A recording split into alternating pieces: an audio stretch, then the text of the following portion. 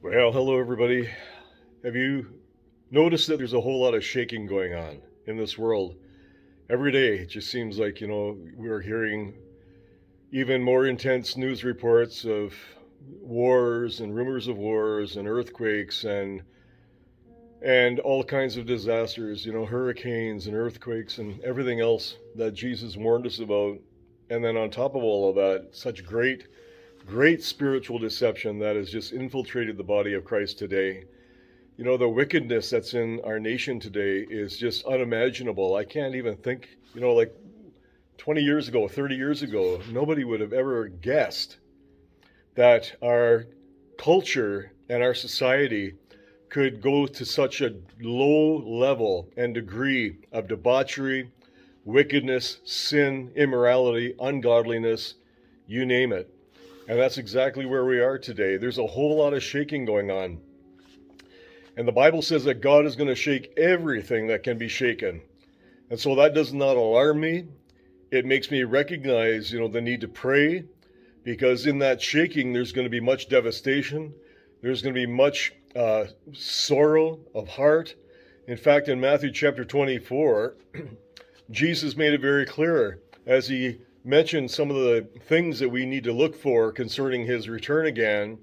And he talked about that, didn't he? He talked about the earthquakes and the wars and all of the other things, the famines and pestilences and things like that, and deception.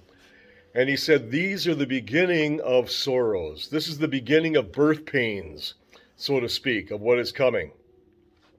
And so we need to be very much aware of that as the body of Christ. We need to set ourselves to praying.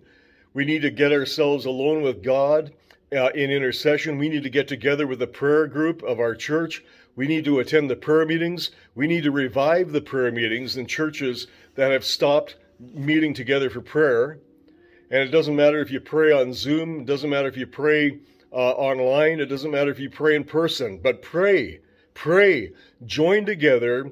Unite together in the prayer of agreement, because there's tremendous power. The Bible says that one shall put 1,000 to flight, two shall put 10,000 to flight. So as you gather together to pray, there is tremendous power, because the effectual fervent prayer of God's righteous people still avails much today, glory to God.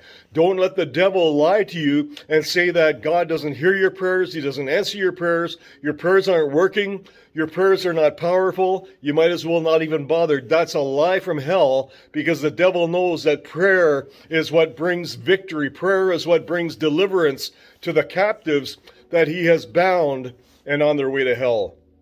And so you and I can stand in the gap even today. Even though we see our nations deteriorating around us, America, Canada, and even other nations of the world, even though we see this world spinning out of control, we can pray, glory to God.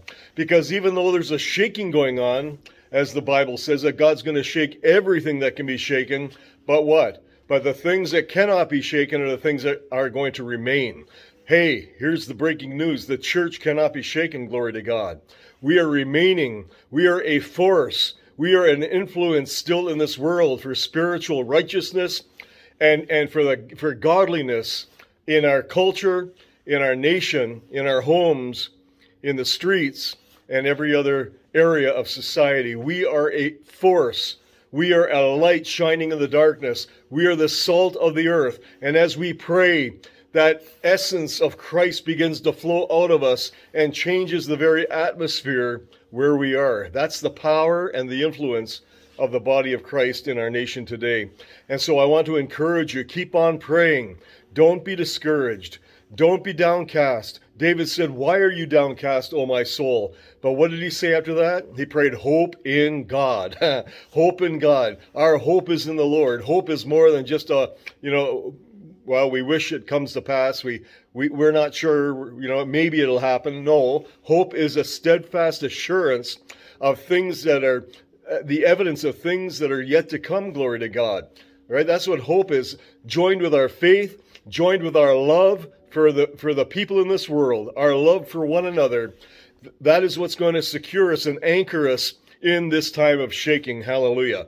While everything else is falling apart around us, the church of Jesus Christ is rising up in unity and in tremendous authority and power in the Holy Ghost. We are a force to be reckoned with, and the enemy knows that, and he's pulling all stops in this battle that we are engaged in, this spiritual warfare.